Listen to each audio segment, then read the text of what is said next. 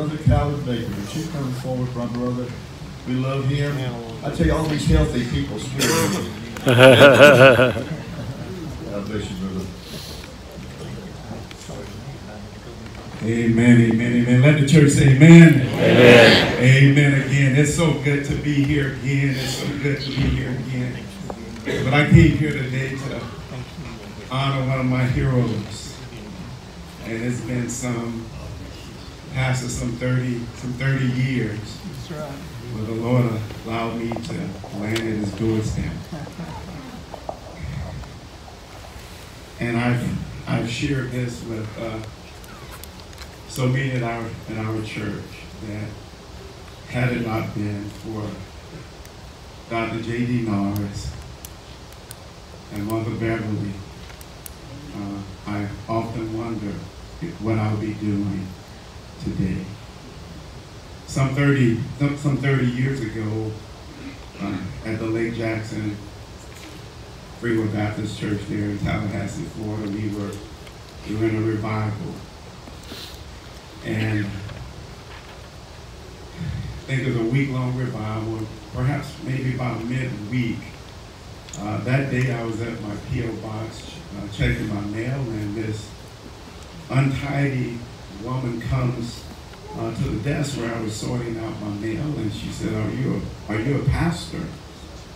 I said, no. And she said, are you sure?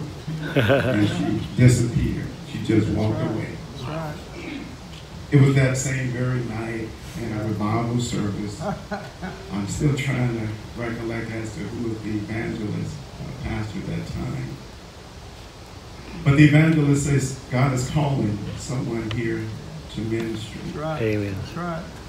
And we're not going to end this service until he comes forward.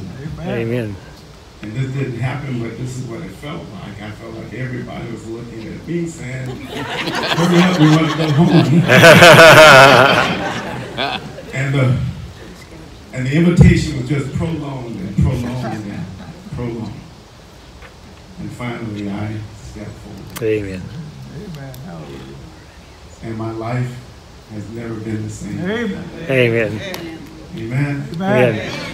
And so, Pastor Norris, on behalf of a wife and 4 children, 17-year-old church, words cannot express. I wish I came with the words to express our gratitude and appreciation for the many days of counsel.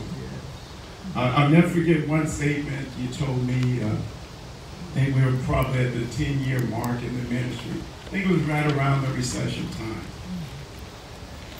And you called just to check on me and see how things were going. I said, well, the church's been hit very hard financially.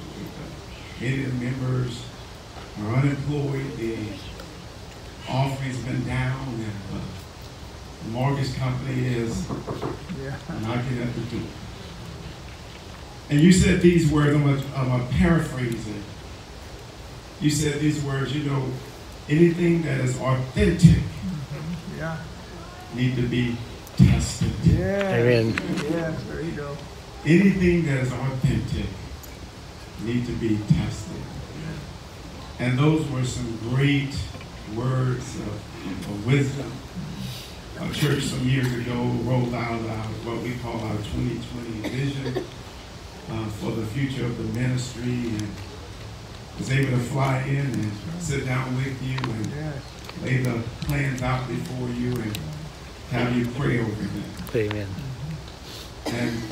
And Pastor, one thing that separates you from so many pastors in my sphere of influence, and while there are many, is that you're real. You are real. You're about as genuine as they come. Amen. And I thank God for you.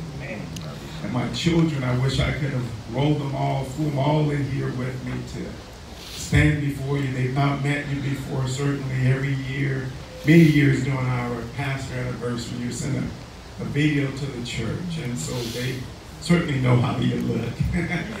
And but if they could come, and the countless numbers, hundreds of souls that we have led to the ministry, led to Jesus, is all from God using you.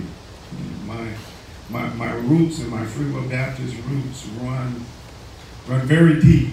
My first pastor, Billy Jackson, out of Carter Village Free Will Baptist Church in North Carolina, transitioning out of the military and going to Tallahassee, Florida to go to school.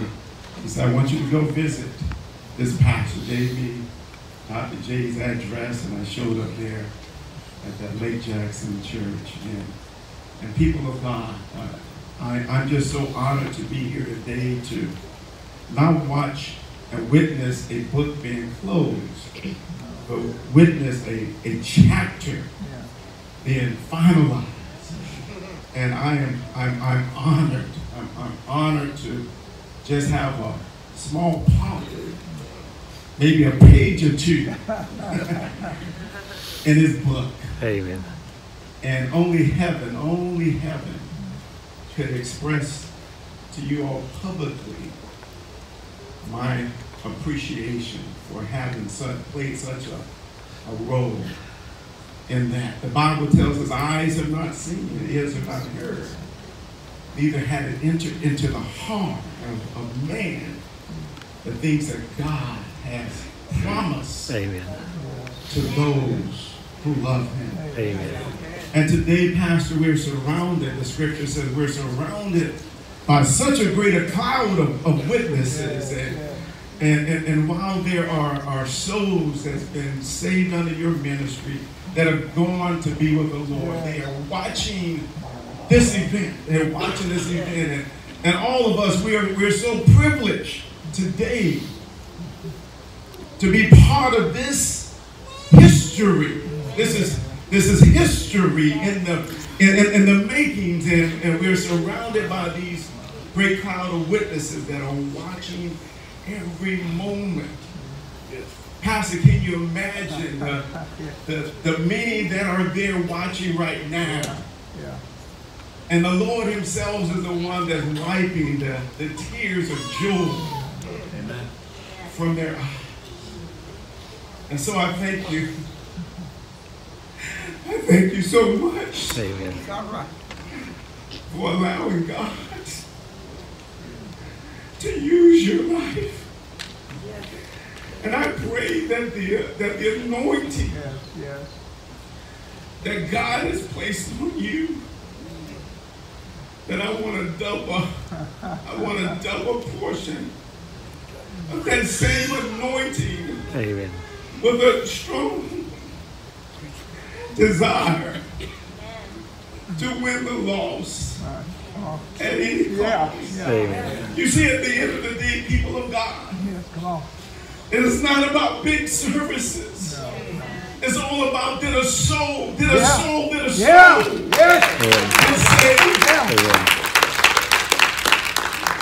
And if there's anything that I took away from you, the many times in jail ministry with you, the many times in street services with you, the many revivals that you took me with, little did I know what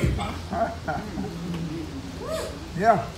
Little did I know what God was doing in my very own life. Amen. So again, thank you for allowing God to use you. God bless you. Amen.